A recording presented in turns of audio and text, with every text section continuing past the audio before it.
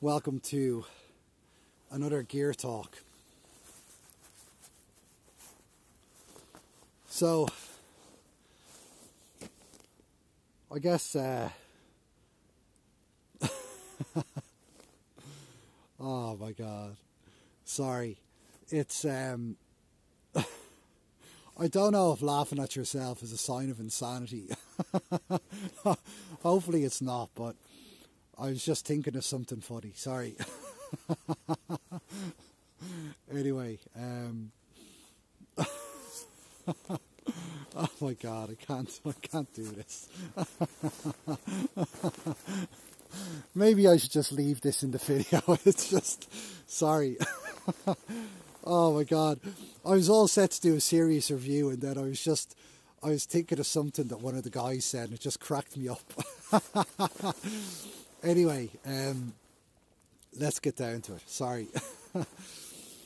So, it's probably good that I'm in a good mood anyway. It shows that the bag is working and the bag is warm, because if I wasn't laughing, if I was cold, I wouldn't be laughing. I'd be miserable. So anyway, let's get down to it. So you all came here today not to look at me laugh, but to look at this bag, the Jervenduken Extreme. So I just wanted to show this bag up close on video, and to show YouTube, to show the Facebook groups that I'm in, to show Instagram, IGTV. I just wanted to show part and parcel of what this poncho / bivy bag / everything type of bag can do. So this is made by Jerven in Norway. Okay. If you don't know them, just look them up. Jerven.com, Jerven. They're an incredible family company to deal with, and the owner, lovely man, he created this from the ground up, and really Jerven have contracts with some of the top armies that you can think of. So if you go onto their website, you'll find some really great company info that you can look up on them to find out which forces use their bags. Now, for those of you that know me from Instagram over the last 2 years, and I've just, by the way, got 5,000 followers on Instagram, so happy days. But those of you that know, I've got a couple of backgrounds, okay? And I don't mean work-related backgrounds, but a couple of topics that I like to cover. One of them is tactical. The other one is bushcraft. So tactical bushcraft, retro bushcraft, and I guess you could say modern bushcraft, okay? So that's really the area that I come from. Now, obviously, starting off, I was a hiker. I did a bit of mountaineering. That's my background. My dad was a mountaineer. My dad was a hiker. So was I. Okay, but I've embraced this world, this outdoors world of bushcraft. Okay, and for me, I'm looking at products that are tactical, that you can take into the bushcraft world.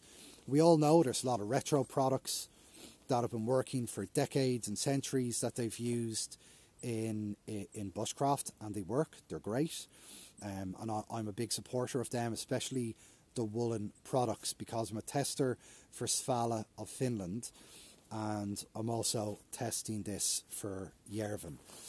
So this particular bag, okay, the reason why I got it is because I for one was doing a lot of research, and I came by Jerven, and I started to ask the questions in groups to a couple of people.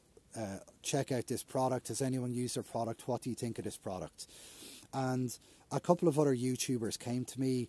A couple of people that I really respect that aren't on YouTube, aren't even on Instagram, they're just on Facebook, came to me from Sweden, Norway and Finland, that are using this bag. Others from Germany, others from France, guys from America, and they their overall consensus of this bag is that this is your get out of trouble bag.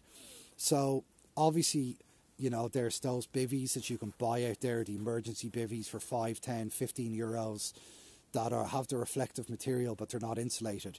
Well, this is pretty much that, but it's insulated. So I'm lying here on the ground. Like I said, I think it's -3 or -4 Celsius. The ground is wet with the snow. I've got on 3 layers of wool underneath this, and then I've got the Jerven bag. And I'm warm. I'm nowhere near cold. I don't even have to wear a beanie hat. The beanie hat is actually underneath the mobile phone, which is taking this video. And I'm warm. I'm cozy. Usually I get very cold. But the great thing about having a Jerven bag, whether you buy the Hunter model or the Extreme model, one with 60 grams of Primaloft per metre squared, the Extreme model with 170 grams of Primaloft per metre squared, it's going to keep you a couple of things: dry and warm. Okay, so you have to think about that when you go out camping. And that's the way that I was thinking when I wanted to go out camping. I had everything else. I had my sleeping bags, my backpacks, my knives, my axes, my saws, my clothing. I had everything. And then I started looking at ponchos. And I was thinking, okay, I can buy that poncho for X amount of money, but it's not insulated. I wanted something that I could wear as a poncho, but also use as a bivvy, because I like multifunctional products. They have to be able to serve a dual purpose. And in the case of the Jerven Extreme bag, I mean, or the Jerven Hunter bag, they're just phenomenal. The things you can do with these bags are incredible. I've made an A-frame tent.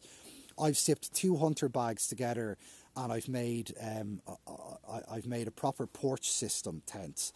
I have used a Hunter bag as a hammock. I've used a Hunter bag, or any of their bags, this one as well, as the material for a tripod chair. I've used them extensively last winter when I was out cowboy camping down to -12, -14 Celsius, with pine boughs underneath me and other functions, and other products like a closed cell phone mat and inflatable mat. And I will get on to their uses in a second, because there is a trick to these Jerven bags when you're using mats. And I've always been warm. Now with the Hunter bag, there is a lot less insulation, so I did have to use a sleeping bag inside that. And there is a trick to it. When you get inside these to use them as an insulated bivvy, you must make sure that they're fully zipped up. Okay?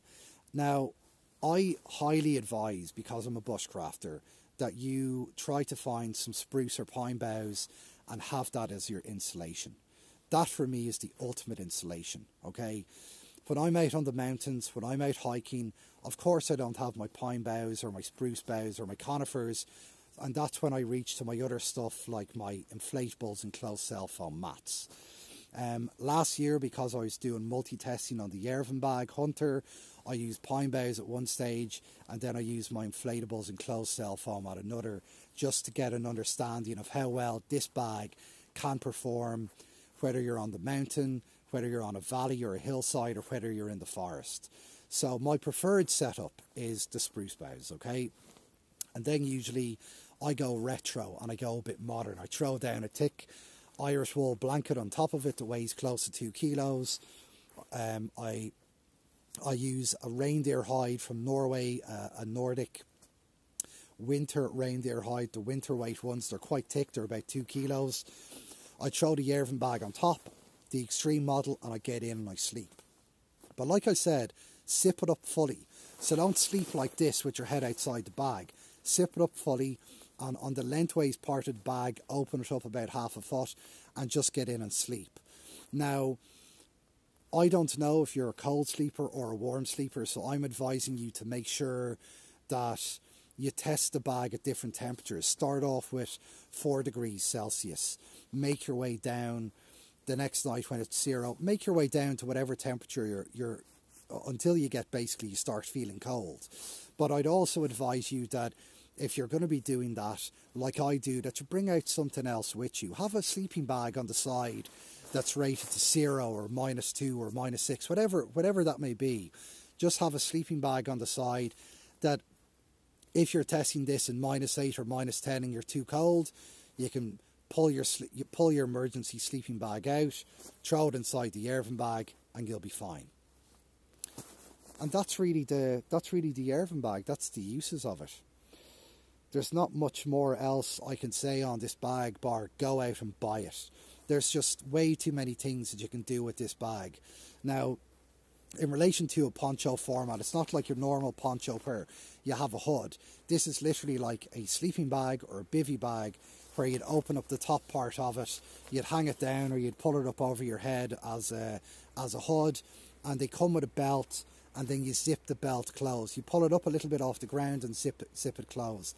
And the great thing about that system is, and one of the reasons why I got it, is because at the time I was wondering, okay, I could get a pair of trousers insulated for €300, or I could get the Jerven bag, which is going to go down over my legs anyway and keep me warm. And that's exactly one of the reasons why I got it.